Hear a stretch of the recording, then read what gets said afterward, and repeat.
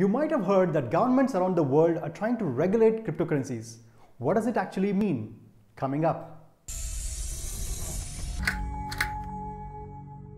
Hi, I'm Ajay from CoinLocker, and I make these short videos to bring you interesting facts from the world of blockchain and cryptocurrency. If you're new to my channel, consider subscribing. According to the Webster Dictionary, the word regulate means to govern or to bring under control of law or to bring order, method, or uniformity. So in the context of cryptocurrency, this means bringing Bitcoin and other cryptocurrencies under the control of law.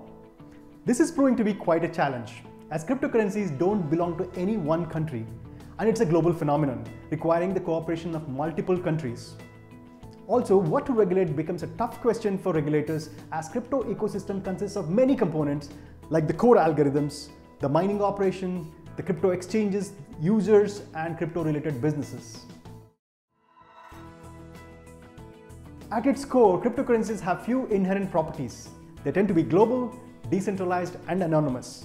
If people start using cryptocurrencies in place of traditional currencies, this could lead to several problems. It could become a threat to the sovereign currency of the country. It could become an instrument for money laundering. It could be used to finance terrorism. Anyone can commit fraud and scams on consumers. An analysis of crypto regulation in about 40 countries suggested that central banks are the first to issue a warning or statement on crypto assets, followed by government departments such as the Ministry of Finance and other financial supervisory bodies.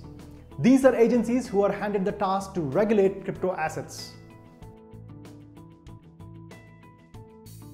If governments around the world come up with a consensual regulatory framework, it will benefit consumers worldwide. People will be able to easily and safely buy, sell, and use crypto assets, and even seek legal protection from frauds and scams. Companies can leverage blockchain technology and offer a new asset class. If you look at the map of the world, there are 4 categories of countries. The countries in green are places where crypto assets are permissive, meaning legal to use. The orange countries are places where crypto assets are contentious, meaning there are some legal restrictions on the usage, but they still are not prohibited. There are also other contentious countries in pink color where crypto assets are interpreted using old laws, but crypto assets are not entirely prohibited. The 4th class of countries are shown in red color, meaning they are hostile towards crypto assets and either have a partial ban or a full ban. If crypto assets are regulated, every citizen will have to declare his or her income from crypto assets. Then they would become like any other asset, like a commodity, property, or vehicle. Government can tax crypto assets and incomes just the way they tax other incomes and assets.